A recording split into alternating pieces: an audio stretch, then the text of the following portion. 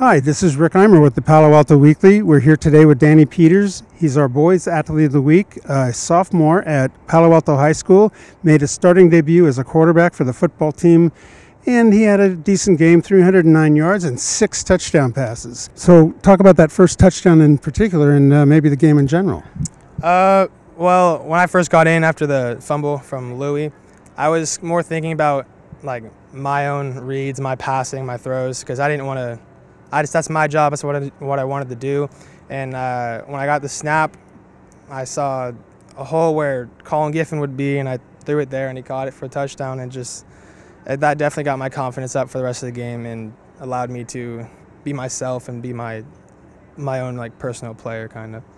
So when did you, speaking of Colin, when did you first find out you were going to start? And I know he had a little say in it himself. I found out about 4 days before the actual game itself, and that was because Kevin Cullen, our all-star defender and quarterback also, he actually had the idea of himself. Since our team is more defense-based, we needed him on our defense, and it was his idea to have me come in for more reps on offense so that he can focus on defense, and that just showed how much of a team player he is and how much he really cares about this team. That's right, Kevin, and he was an all-league player last year in defense, as I recall, and one of the better strong safeties, I want to say, in CCS. So, again, teamwork, like, and you obviously have to have a line. You also have to have some skill positions. Kind of talk about your teammates a little bit. Well, compared to last year, it's a lot better because these players really want this. They really want to go far and just succeed.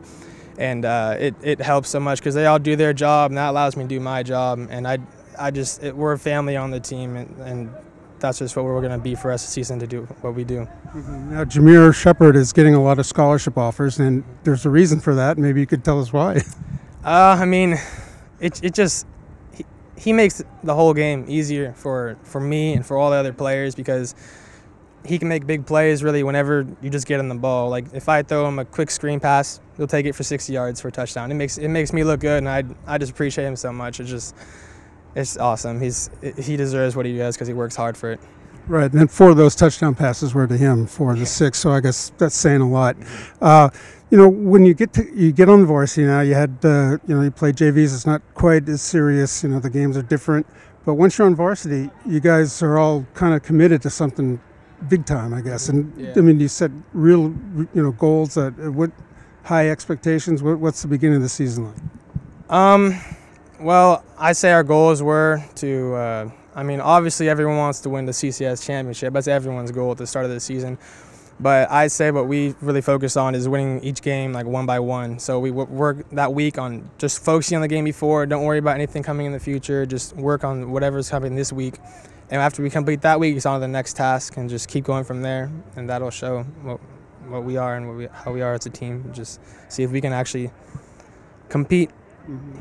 Now, watching it from the outside, from the JV point of view, I'm sure you were at most games and all games, I would say. Yeah. And what was it like? I mean, that was a big turnaround season. What did it mean to you to see that kind of play? Well, it just showed that all the players they really.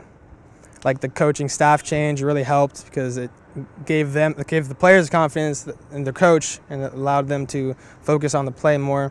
And it was fun watching because you can tell all the energy they had, all the just the big plays, and just how much fun they had playing the game.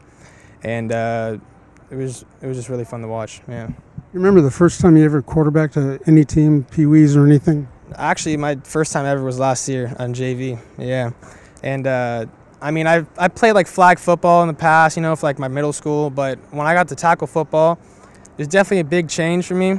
I remember being hit for the first time. It was definitely a big change, and it was just, it's definitely a lot more fun because it goes so much faster, the pace is so much faster, it gets your adrenaline up. It's just a lot of fun compared to like slower leagues, as in like flag football and other leagues like that, yeah. Great. So we've been talking to Danny Peters. He's been our Athlete of the Week, or is our Athlete of the Week, and congratulations. Thank you. And if you want to find out about next week's Athlete of the Week, hit that subscribe button down below or visit us at pasportsonline.com.